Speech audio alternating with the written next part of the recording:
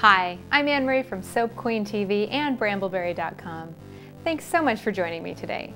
I'm going to be showing you how to expand on the basic layering concepts in episode 12. Today, we're going to be making funky 80s geometric soap. Big thanks to Paula from PJ Soaps for the inspiration for this idea.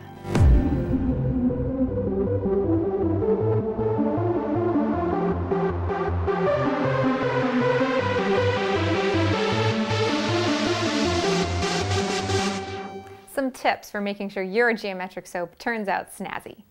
1. Uninterrupted time is necessary. This soap takes at least an hour to make, if not longer. 2. Non-bleeding colors are essential for making sure your lines stay crisp and clean. In this project today, I'm using ultramarine blue, chromium green oxide, apricot blush mica, aqua pearl mica, and super pearly white mica. They all are wonderfully contrasting colors that mix and match together perfectly. 3. A stable prop for your mold is crucial. Here, I'm using children's molding clay.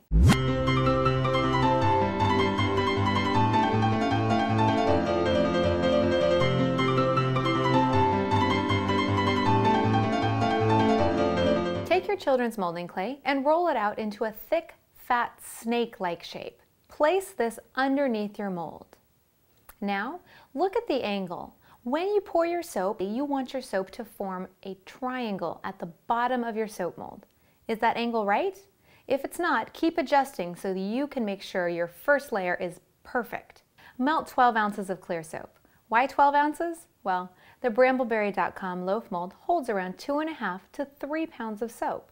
So, I'm going to be doing 4 layers. Therefore, to split those layers up evenly, 12 ounces is about ideal.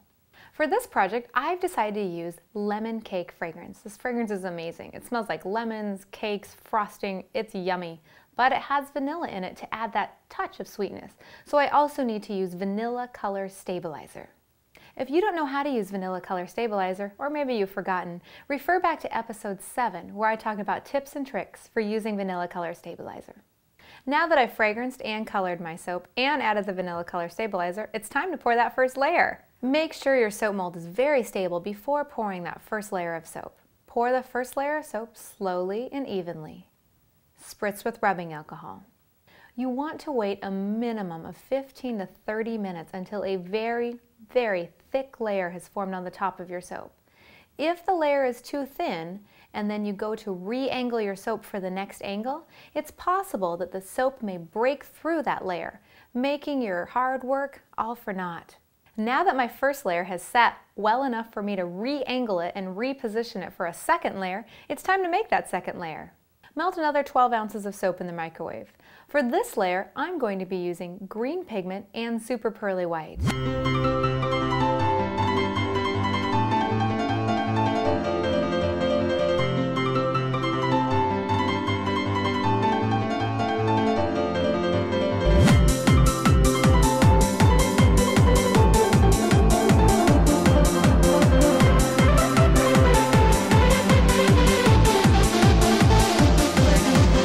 For that second layer, reposition your soap mold.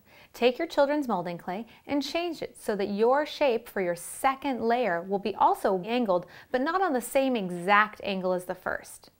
Spritz your first layer liberally with alcohol. Check that second layer of soap. Is it steaming? Is it boiling? Too hot soap will melt that first layer. Pour the second layer evenly and slowly. If you pour too quickly, you could end up tipping over your mold. Allow this second layer to harden and repeat with the apricot blush and the aqua pearl layers. I know it's tempting and you want to see your creation as fast as possible. I understand this, but no refrigeration and no freezer time. The reason for this is that when you put your soap in the refrigerator or freezer, the various layers harden at different rates, causing the layers to pull apart. After your soap is hardened naturally, it's time to release the soap. Pull gently away from the sides of the soap mold. This breaks the airlock. Flip the loaf mold over.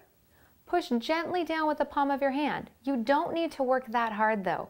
Gravity will naturally pull this 3 pounds of soap out of the mold. If you have to push too hard or you're noticing your fingers are cramping, that's because the soap isn't ready to come out. Now that the soap is out, it looks beautiful. Are you ready to cut it? I'm using a scraper cutter tool from brambleberry.com to cut this. Look at that. Isn't that amazing? Isn't that the most beautiful bar of soap you've ever seen? Thanks so much for joining me on this episode of Soap Queen TV. There are so many options for making this technique shine. For example, you could do rainbow colors and do many, many layers. Or you could do graduated colors where you start with a bright primary color, then each layer gets progressively lighter. It'd be awesome. Join me on the next episode when we discuss how to make equal layers and I show you my secret tip for making your layers perfect. Until then, happy soaping!